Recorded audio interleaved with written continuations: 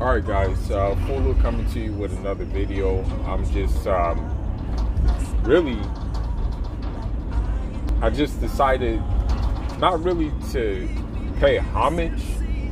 Well, I guess you can say pay homage as well as just give my opinion on a certain musical artist that really influenced me in more ways than one. And when I say in more ways than one, I mean in many ways, in terms of me becoming a sneakerhead, in terms of even my dress style. You know, I'm gonna even go that far to say that even.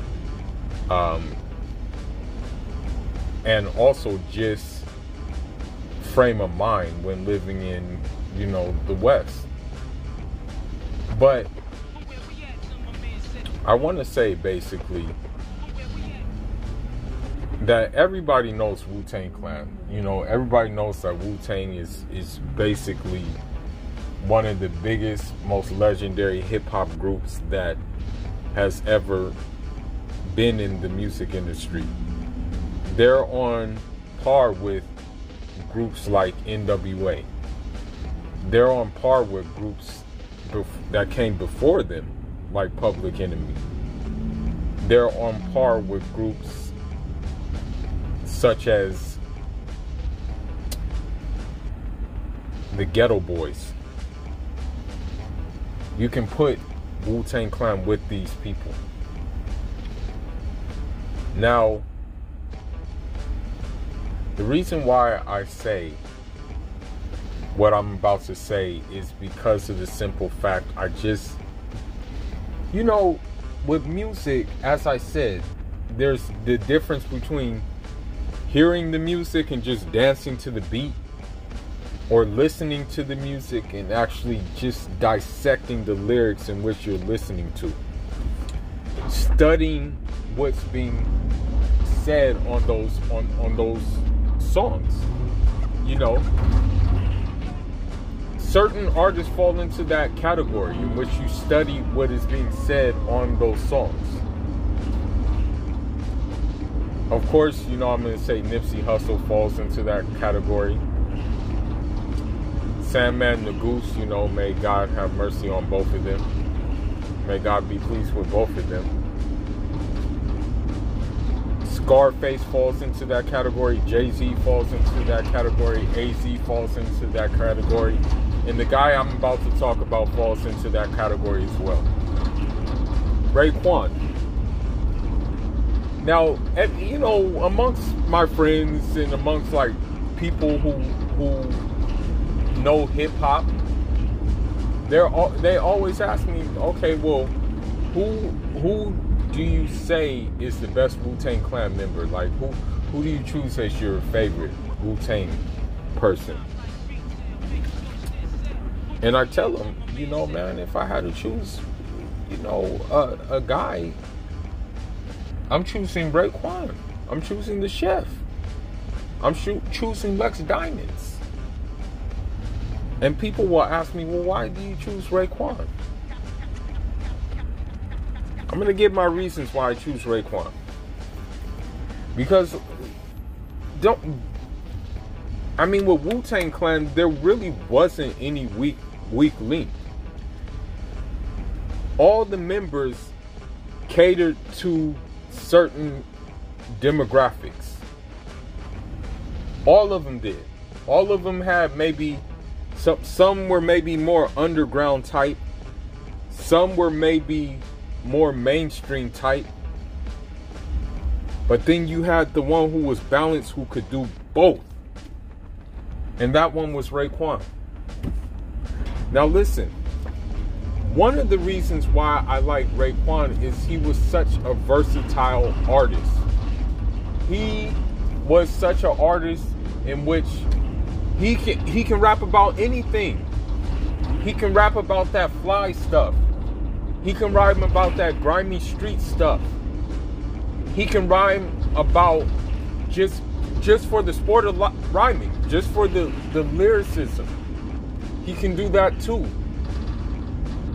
What I most like him for, though, was the storytelling. Out of all the groups, out of all the artists of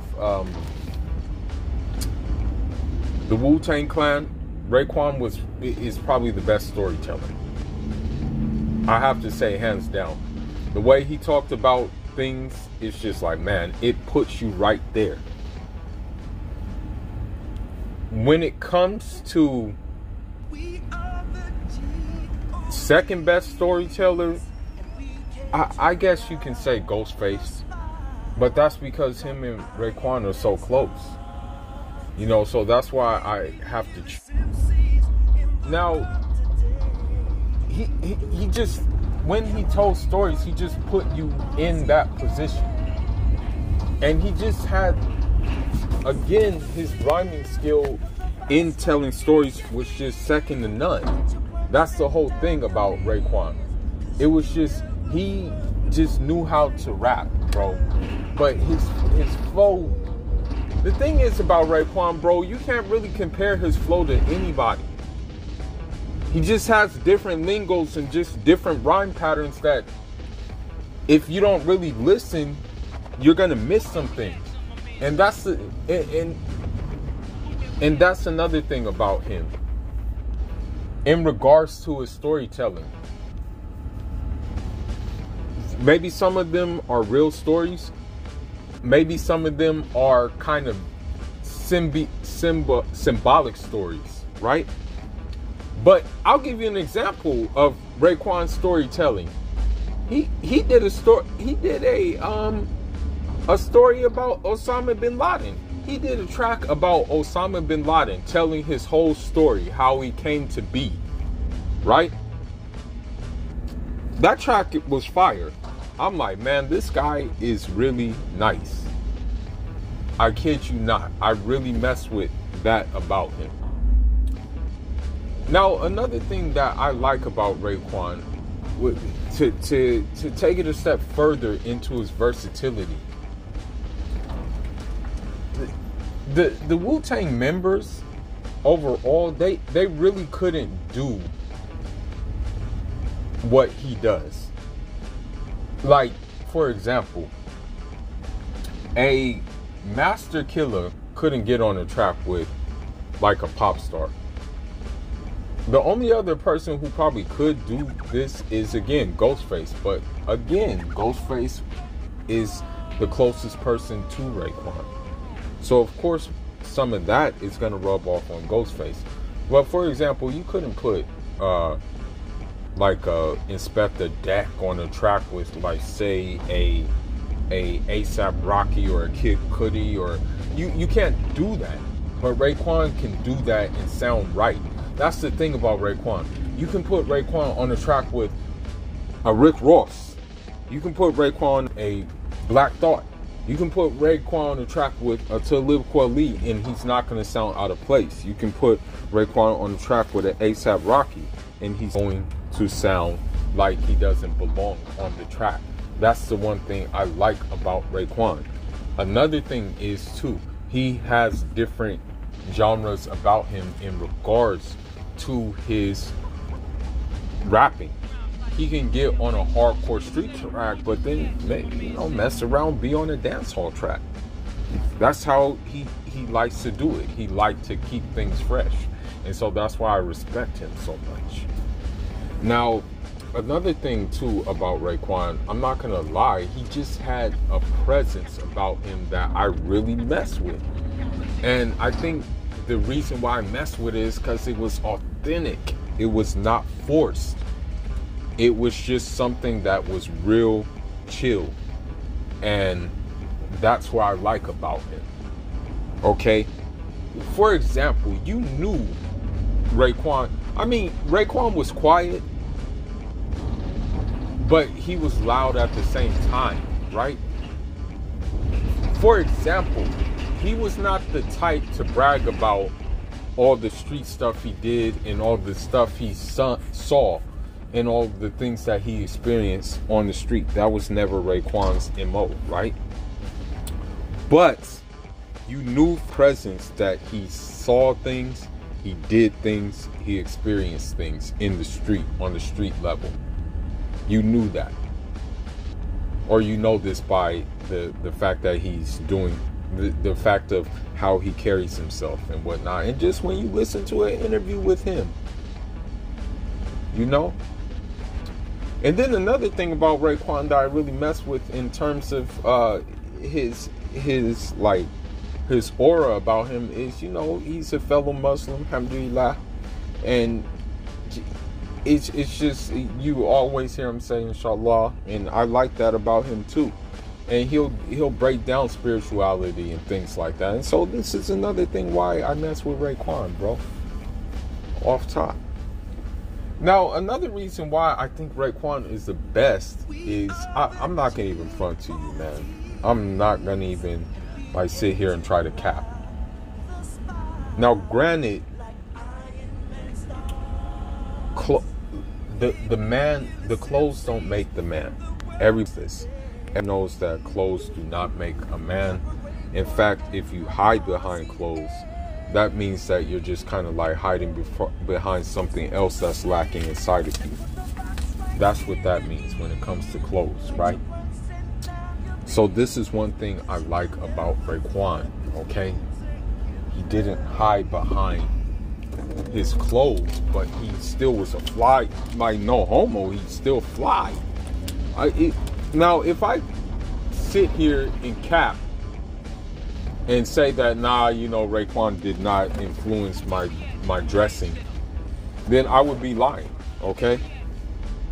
Now, granted, in South Central LA, you know, where, especially in my neck of the woods, the style was like Dickies, Chucks, flannel shirts, white tees, S caps, NY caps, Chuck Taylors, Adidas, fresh pair of Air Force Ones, Dodger jerseys. But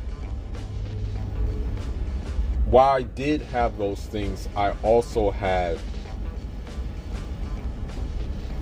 the polo rugbies, the Adidas track jackets, the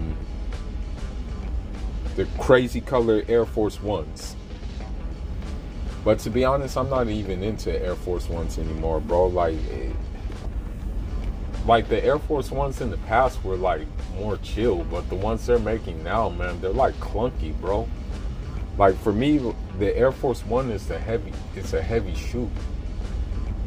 It's real heavy, man. I don't really like it. I used to like it, but not anymore. You know. So another thing too is the fashion sense, you know. And here's the thing too about Raekwon that I want to say, and this is not by any means, I'm not trying to just like ride the dude's manioca. I'm not trying to do that. I'm just sharing like how this fool like impacted me, really. Because I'm gonna be honest with you, like OGs or lokes from around the hood,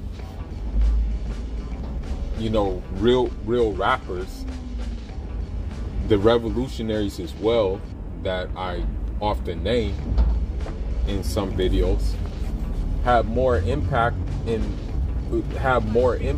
me than any conscious Negro will have. You know, to be honest, none of the conscious Negroes had any impact on me. The only impact that they had on me was to teach me what not to do, or teach me what not to be, teach me not to be my way or the highway type nigga, in that this is the only right way. That's what they taught me not to do. Okay. Now, when it comes to Raekwon, it's just his presence. You know, he's a husky nigga. Like, Raekwon's a husky old nigga. But you can tell he wears that huskiness with I guess you can say with assurance. Now, I'm not promoting what these feminists are promoting. For example, that a lot of these feminists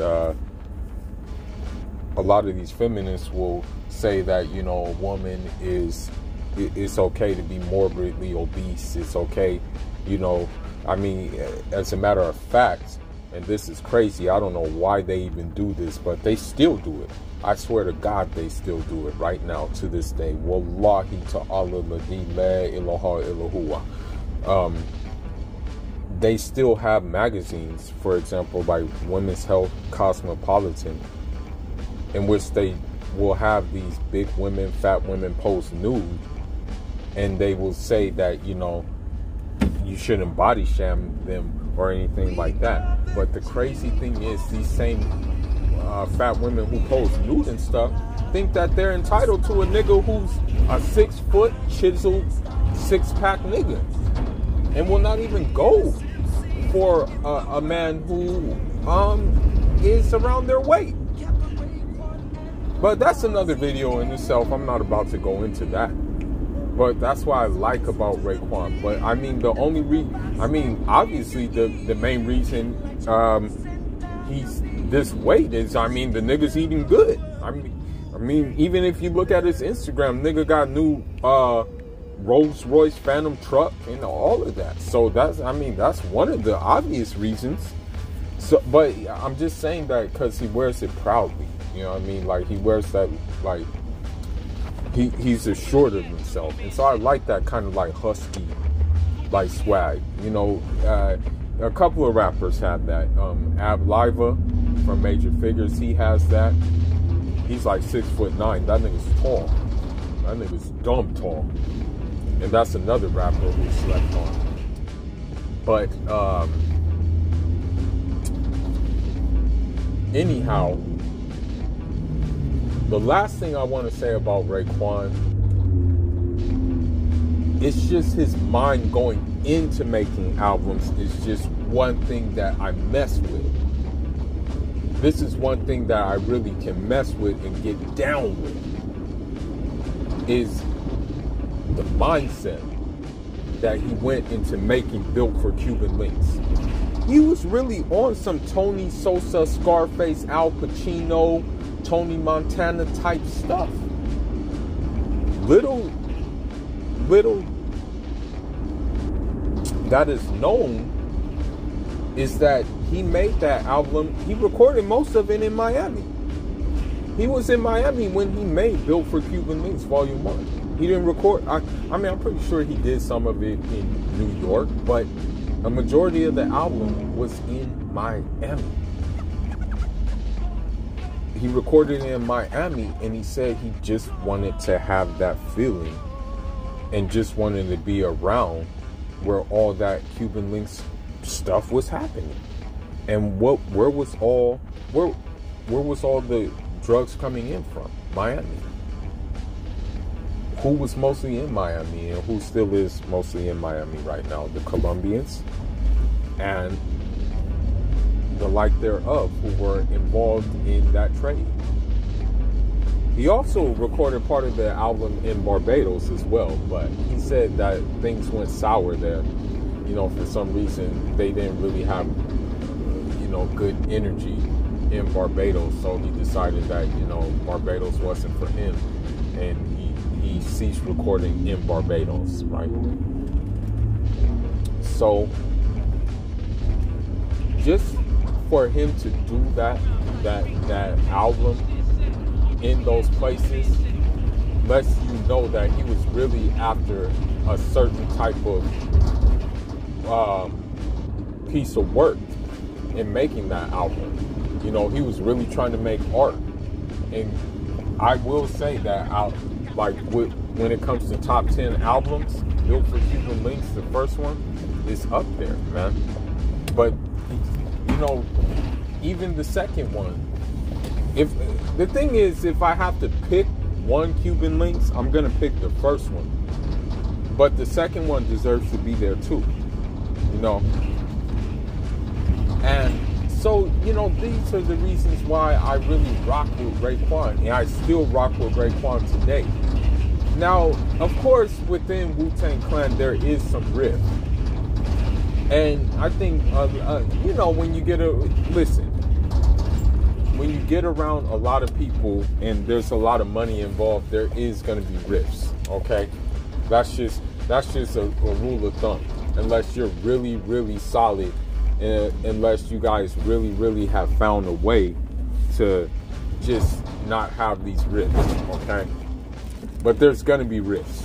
I mean, it happened with state property. It happened with everybody. There's always going to be rifts. But hopefully they can come to the table and solve the rifts and make something great, you know, produce something great. But all I got to say, bro, is that, you know, yeah, shout out to Raekwon. Really shout out to him. And last but not least, I want to say this about Raekwon too. And inshallah we get this track, inshallah. Inshallah we get this. But there's a snippet of him doing a track with Nipsey Hussle. Now imagine how that will sound. And I pray to Allah we get that, because I would like to hear how Nipsey is on the track with him. And that just goes to show you who he reached out to and created relationships with. And yeah, you can catch even, and as a matter of fact, you see the cover of the video, you know, Raekwon rocking the Crenshaw stuff. But anyhow, man, leave your thoughts and leave your comments. Let me know who you thought or who you think is the best Wu-Tang member. You know, for me, if I had to choose an order of Wu-Tang members, top three, I'm going with Raekwon first. But I don't really think Capadon was really in Wu-Tang. But if I had to choose, he was always with them. I would choose him, number 2, and then 3, Ghostface. But look, you guys leave your thoughts and let me know what y'all think, man. Foolish signing out. Like and subscribe. If you feel like you want to share the video too, man. You know what I mean? We're at like we're like halfway away from 1,000, so we can try to push for that, and that's the goal at the end of the day. But Foolish signing out. Inshallah.